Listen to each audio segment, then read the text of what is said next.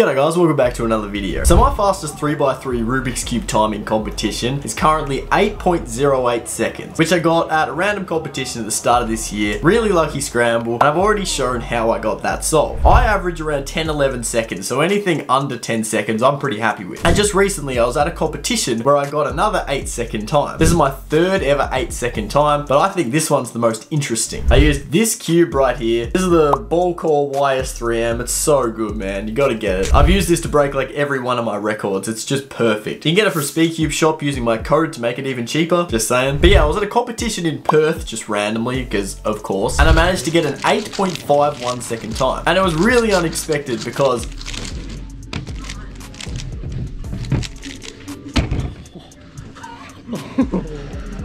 damn.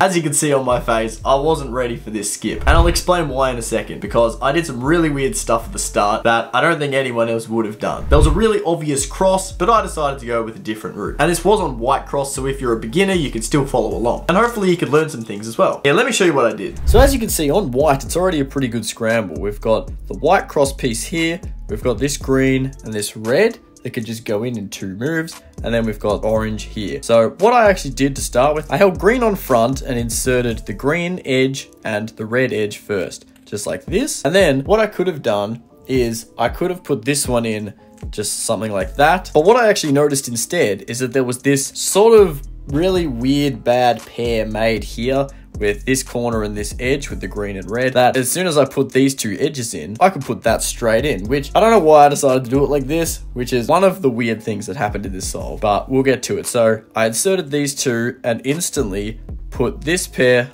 pulled it out like that. I then inserted this pair the only way I know, which is like this, which is quite long, but you can do it pretty fast. So there's a few ways you could do this pair. You can do it like this, which pairs them up like that, or you can do it like this, which I inserted like this. So I went like that.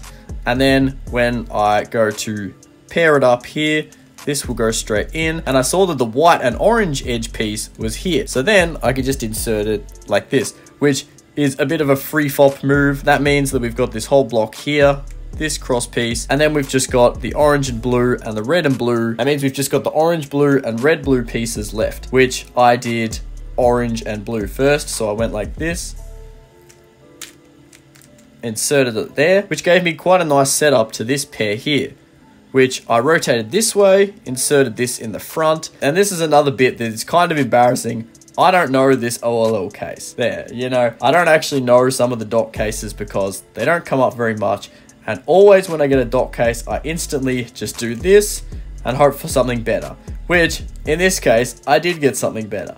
Because if I rotate like this, setting up where I just do F prime, sexy, sexy, F prime, like this,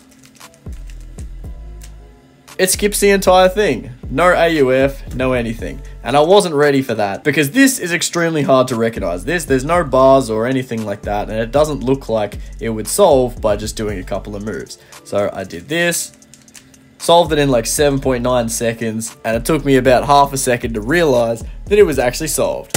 There you go, 8.51 seconds. Looking back on it, a more normal way I could have done it is inserting these 2 in here and then just going like that and inserting the orange.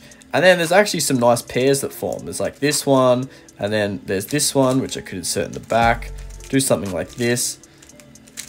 And I don't know. I could have got a nice solve on that as well, but it wouldn't have been an 8-second time. All right, pretty cool. I'm gonna try a down solve now.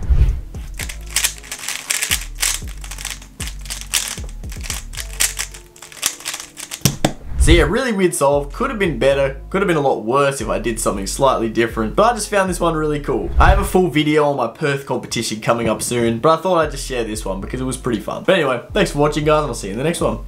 Cheers.